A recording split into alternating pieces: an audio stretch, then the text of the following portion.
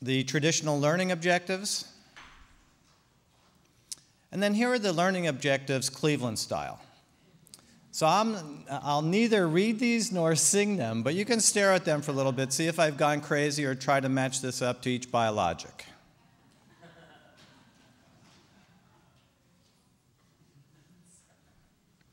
All right, so here's a question to wake you up. The Cleveland Cavaliers had a losing record. They were 24-58. What else has had a losing record? What's that? Hepatitis? All right, lupus clinical trials. We've had 3 wins. The 2 pivotal phase 3 trials for belimumab and then the ALMS maintenance trial. So a little bit more on this later. We need better therapies for lupus, no question about that. And at the top of the list is lupus nephritis. Depends how you define a good response. But generally, if we hit 25 to say 35% of patients having a good response, we're lucky. So we need better drugs for lupus nephritis. We need for extrarenal disease. We need to prevent damage from this disease. And we certainly need to prevent damage from the drugs we use to treat the disease. Think about the havoc that is wreaked with the steroids, the cataracts, the osteonecrosis, the osteoporosis, and the cardiovascular disease. And then on the wish list, remission induction. But lupus is a real tough nut to crack, and that's because of the heterogeneity of the manifestations. And not that we have a whole lot of background medicines that we use, but there's confounding by steroids and immunosuppressives. And for anybody who's been to a lupus ad board, I mean, it's a nightmare. It's a lot of argument about how to handle steroids in these trials. And though we've made a little progress with trial endpoints, there's still a lot to be desired.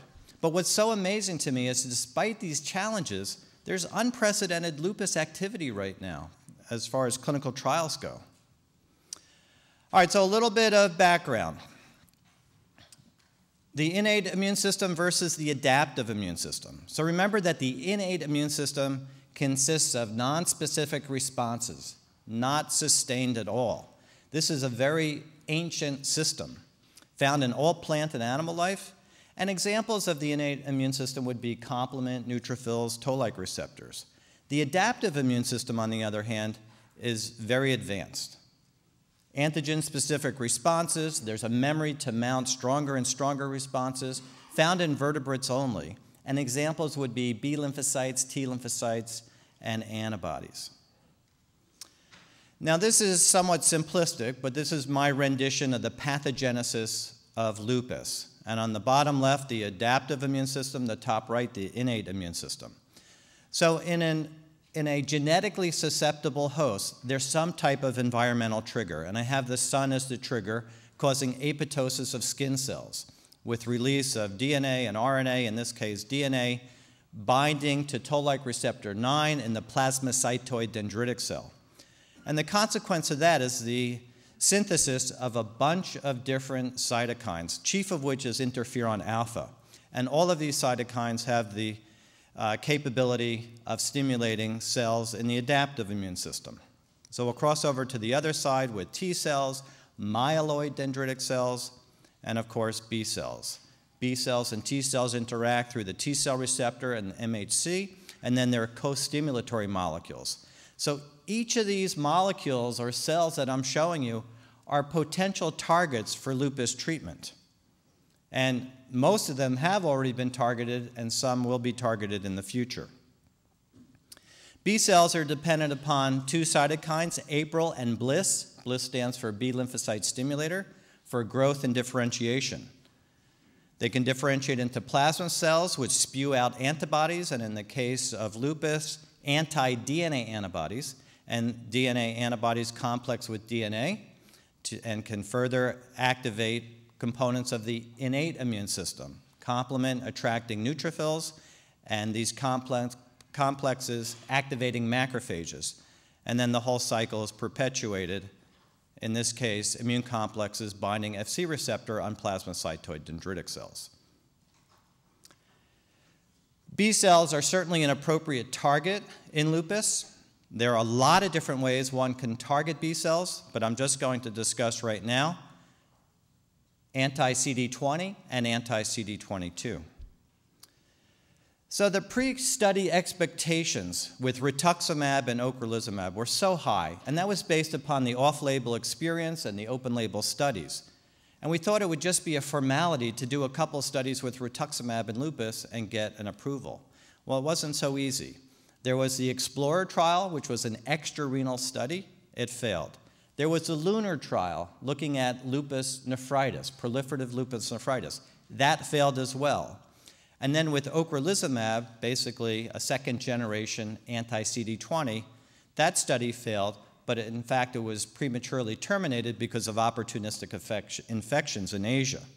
So 3 trials, all failures. But is B-cell depletion therapy dead? Clinicians still believe. So if one looks at the Lunar trial and focuses not at week 52, which was the primary endpoint, but at week 78, there was a statistically significant reduction in proteinuria. And I think also compelling is that there were fewer rescues in the treatment group as opposed to the placebo group. So that is rescues with cyclophosphamide. There were 8 out of 72 in the placebo group and 0 in the treatment group. And the effect size, which was around 11%, is no different than what got belimumab approved. The difference being, in Lunar, there were 72 patients per arm. In the belimumab trials, 270 patients per arm. But rituximab clearly remains in our toolbox. I use it for autoimmune cytopenias. I use it for refractory nephritis. Some are using it for CNS disease. So the interest remains quite high. There are nephritis studies ongoing in England, and there are nephritis studies that are being planned in Europe. Will companies pursue an indication in lupus? I don't know the answer to that. All right, switching to another target, and that is CD22. CD22 is restricted to B cells. It has adhesive functions. It also restricts B cell signaling. When one gives eprotuzumab, anti-CD22, one sees partial B cell depletion, about a 40% reduction in B cells.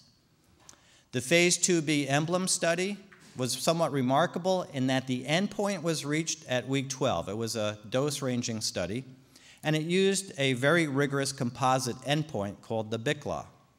So we'll see what happens in phase 3, which is well underway at this point in time.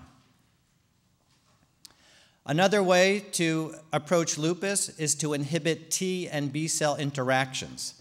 And there are many different types of interactions between T cells and B cells, but what I've highlighted is CD80 and CD86, and then CD28 and CTLA4 on the T cell. The drug you know, that's abatacept. It's CTLA4 Ig that binds CD80-86, preventing those molecules from activating T cells. Long time ago, studies were done in murine lupus, and CTLA4 Ig was quite effective in turning off lupus nephritis. So it made sense to use this drug in lupus. There were several clinical trials, one an extrarenal trial, basically a flare prevention trial, which was unsuccessful. We've been living off post hoc analyses in lupus for a long time, and in fact, in this post hoc analysis, there seemed to be a modest effect of abatacept in preventing bilag A flares. There were 2 trials done in lupus nephritis. One I presented about a year and a half ago at the ACR meeting. This was given on a background of MMF. It was an unsuccessful trial.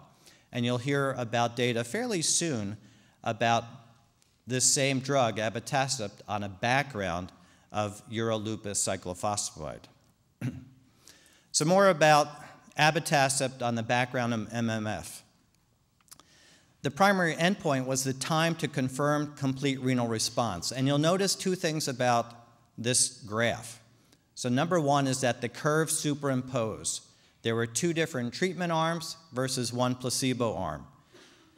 Results all about the same. And the results show very low response rates in the teens. It gets even worse. If one just looks at the secondary endpoint, complete renal response at the end of the study at months 11 and 12. So it had to be confirmed at the last 2 visits. You're looking at low single-digit response rates. So why is that? There are a lot of design issues. When these studies fail in lupus, the big question is it the drug or is it the designer? And in a lot of cases, it's the design and the designers. So for this particular study, entry criteria required a protein creatinine ratio of 0.44 or greater. So that's relatively low for a lupus nephritis trial. But that was not the big problem with this study. The big problem was the endpoint. In order to be considered a responder, one had to have a protein creatinine ratio at the end of the study of less than 0.26. And that's pretty harsh. Generally, our endpoints are about 0.5. But more important than that was the GFR had to be within 10% of baseline. And that means either way. So patients who improved their GFR more than 10% from baseline were considered responders. Yes, you are hearing that correctly. So if one went up to 115% improvement over baseline, they were considered a non-responder, and that could not be changed by the FDA. And then the third thing is that confirmation was required 1 month after the original response. So the first thing to do with this failed study is modify the endpoints. Just look at week 52, not require confirmation, and you'll see CR roughly about the same, regardless of whether you were in the high or low treatment group or placebo. But focusing on the revised complete response, and revised means forget about that 10% either way. Don't exclude patients from being a responder if they had improvement in GFR. And you start to see some signals that the drug may actually be working. And then David Wofsy published using the LUNAR, the rituximab trial criteria, and you see perhaps even stronger signals that maybe abatacept does have an effect in lupus nephritis. All right, now to turn to soluble targets, and I want to focus on interferon alpha and B lymphocyte stimulator.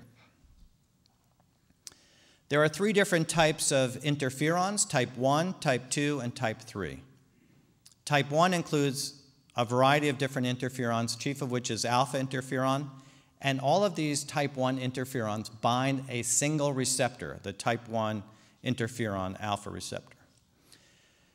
Type 2 consists of interferon gamma, and then there's type 3. And type 2 binds yet a different receptor than the type 1 interferons. There was a lot of biology that also turned into a lot of hype. We were very excited because lupus patients have elevated interferon alpha levels. Their sera produces interferon gene signatures. In fact, about 60 to 70% of patients will themselves have interferon gene signatures. And it was shown that disease activity by SLEDAI actually correlated with interferon gene expression. And in some of the early studies, antibodies to interferon alpha actually reduced gene expression. So the big question was, if you inhibit interferon alpha, could you reduce disease activity? Well, there are different approaches to inhibiting interferon alpha. One can take an antibody to interferon alpha, and there are 3 in trials. There's sifalumab, rontelizumab, and AGS-009. So these only inhibit interferon alpha. This has been tried in myositis. The data have not been released, and I'll tell you a little bit about the lupus results. The other approach is to use an antibody to the receptor itself, and therefore block more than just interferon alpha, but all the other type 1 interferons. And the antibody is MEDI546. This has been studied in scleroderma, data released at the ACR meeting last fall, and in lupus. So where do we stand with results from interferon alpha inhibition? The results of the sifalumab phase 1b trial showed no differences in the SLEDAI or BILAG, our typical disease activity measurements, sifalumab versus placebo. There was only about a 35% inhibition of the interferon alpha signature. and this was in the interferon high subjects. A phase 2b study has completed enrollment, and we hopefully will hear about results over the next 6 to 12 months. Another approach using the same strategy, and that is an antibody to the cytokine itself, is rontelizumab, and these data were presented at the last ACR meeting. Again, no clinical activity. We haven't heard about the biology. We don't know how much inhibition of the interferon signature took place. The most I can tell you is that in an exploratory analysis of the interferon low patients, so at study outset, about 2/3 of the patients had a interferon high signature and 1/3 had low amounts of interferon signature activity. There was a reduction in disease activity in the interferon low patients, which is kind of counter to what one would expect. You would think if the drug's going to work, it's going to work in someone who has interferon high signature, unless we're just talking about a dose effect. But what really intrigues me is MEDI546, because if one of the potential problems to clinical efficacy is that we're not inhibiting the signature, then maybe we need to take a different approach. And remember, MEDI546 inhibits the type 1 receptor. And in the scleroderma trial, it was shown that there was very significant reduction in interferon gene signatures. But scleroderma is clearly a different disease than lupus. So the phase 2 study with MEDI546 is currently underway. So can the interferon signature be neutralized? Well, we've seen 35%. That may not be enough to see a clinical effect. Does neutralization result in clinical benefit? Well, we haven't seen it yet. And what do we do with signature negative patients? Will they benefit from neutralization? Well, we didn't think so going into this, but now we're seeing some preliminary data from rontelizumab that maybe that in fact is the case. But I think the key question here is, what is the better target? Is it the cytokine or the receptor? And then, of course, looming above all this is the safety of interferon neutralization. Switching gears, one way to target B cells is to inhibit the growth factors, targeting BLyS, B lymphocyte stimulator. As mentioned, BLyS is crucial to B cell maturation and differentiation. Murine models showed efficacy when BLyS was inhibited, and there were longitudinal studies in lupus showing that elevated levels of BLyS were predictive of flares. So it's certainly justified using a BLyS inhibitor in people. Now, there are different ways to inhibit BLyS. And in this cartoon, you see BLyS and APRIL binding different receptors. There are 3 receptors on B cells. BLyS primarily binds BLyS receptor, but can also bind the other 2, TACI and BCMA, where the other growth factor, APRIL, binds TACI and BCMA only. So different approaches include using a soluble receptor, such as TACI, which binds both BLyS and APRIL, or using a peptibody that binds BLyS. But there are 2 antibodies out there that bind BLyS, tabelimumab and belimumab. And belimumab, as you well know, achieved success in 2 studies and got an approval. We did the typical phase 1 and phase 2 studies. What came out of the phase 2 studies with belimumab? Signals in a subset of patients with serologic activity. And one other important thing that came out of a post hoc analysis was a responder index. As mentioned at the outset, we have trouble with our endpoints in lupus clinical trials, but this was applied post hoc to the phase 2 data. A responder was considered a responder if the patient had a 4-point reduction in the Selena-SLEDAI score, no worsening using another disease activity instrument, the BILAG, and had no worsening in the physician global assessment. So all 3 criteria had to be met in order to be a responder. So this was certainly applied post hoc to the phase 2 data and showed success, but going forward, this was accepted by the regulatory agencies as the endpoint for the 2 pivotal phase 3 studies. And here are the top-line data from the 2 phase 3 studies. And you basically see success with both the low dose and the high dose on the left in the BLyS 52 trial, And in the Bliss 76, the high dose, 10 milligrams per kilogram, outperformed placebo. So 2 successful trials. This was an unprecedented event. We have not had successful lupus trials, and here you had 2. So the end result was FDA approval of belimumab in March of 2011, a successful endpoint. I'm not saying that this is the best endpoint, but it's a start. And if you go back probably about 12 to 13 years ago, or even more than that, we were wrestling with endpoints in rheumatoid arthritis. So this is at least the start. So favorable effects were not only seen on disease activity reduction, but on steroid tapering, on the SF-36, on fatigue, on flare rates, and on serologies. We've also shown that patients with higher disease activity seem to do better with this particular approach. The drug has a favorable safety profile. A lot of patients were entered in the phase 3 trial, about 1,600 to 1,700 patients. So there's a very robust database, and you'll see papers still coming out showing additional analyses. And in fact, there are more studies underway looking at lupus nephritis, looking at the African American population, and looking at kids. But there's still a lot of questions about belimumab. And I don't have time to go through all these questions. Maybe this is something we could do in the workshop, but I think there are a lot of questions that clinicians have about who's the best patient, how long do you give the drug, what if the drug works, how long do you continue, and so forth.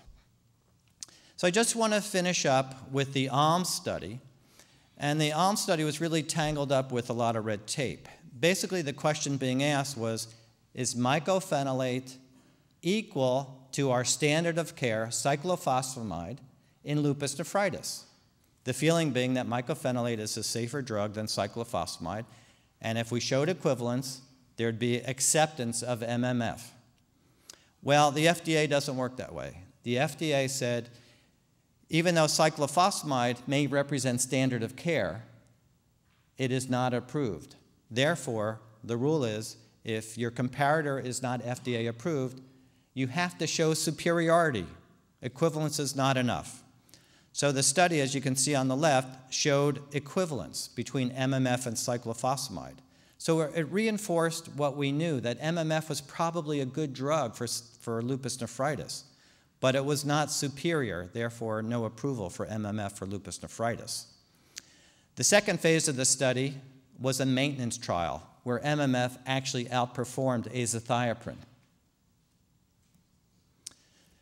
So there's a lot of activity in lupus, and here's a list of all the targets or drugs. And one of the big problems is there are far many more studies than there are patients to participate in these particular studies. I'm not sure how we'll overcome that, but you see the list, a lot of interesting biology. So it's the era of lupus, no question about that. Thank you.